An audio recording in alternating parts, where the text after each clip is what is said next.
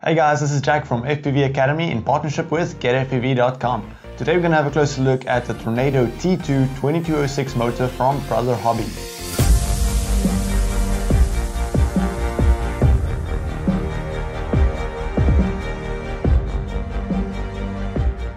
Now, a lot of you guys probably haven't heard of Brotherhobby before, and that's just because they haven't really been on the FPV scene for a very long time. They do, however, definitely want to leave a mark on the FPV market with these motors that they brought out, because these motors definitely has some of the best specs and the best performance figures that we've seen in quite a while.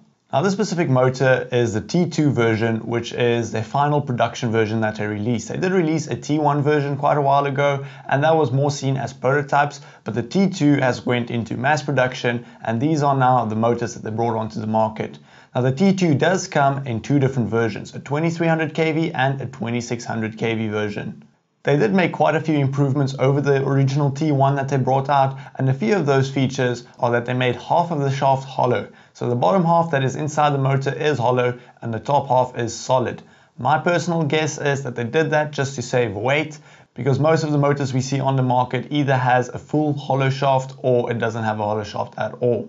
Something else that I've also noticed, which seems like an attempt to save weight, is that they did make the length of the shaft a lot shorter. So you will be using a low profile nut to keep your prop in place.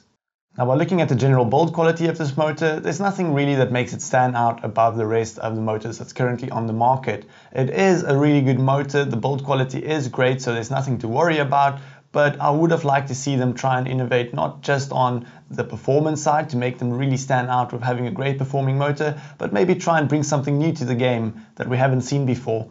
With that said though, it's still a great motor and definitely one to consider if you are looking for a high performance motor. Now, as I said before, the performance is where this motor really shines. For a 2206 motor, the performance is really great, and the 2600 kV version even almost compares to the F60x T motor, which is a 2207 motor. So it has that 1mm of extra stator height, and that does add a little bit of extra torque. So on the top end, this motor comes in at about 100 grams less than the T motor F60, which is also a really high performing motor. Now, all in all, the Tornado T2 by Brotherhobby is a really great motor if you are looking for performance. I do feel that Brotherhobby has really done a great job in producing this motor, especially taking into consideration for how long they've been on the market. I'm really excited to see what they will be producing going forwards. Now, if you guys are interested in purchasing the Tornado T2, it is available on the GetFPV.com store. There is a link in the description below directly to this motor if you would like to purchase it. Also, if you guys did enjoy this video and you learned anything, make sure you let us know by hitting the like button to the bottom right of this video. Also, if you haven't subscribed already, hit that subscribe button because we will be making a lot of these videos going forward. Thank you guys so much for watching, and we'll catch you in the next one.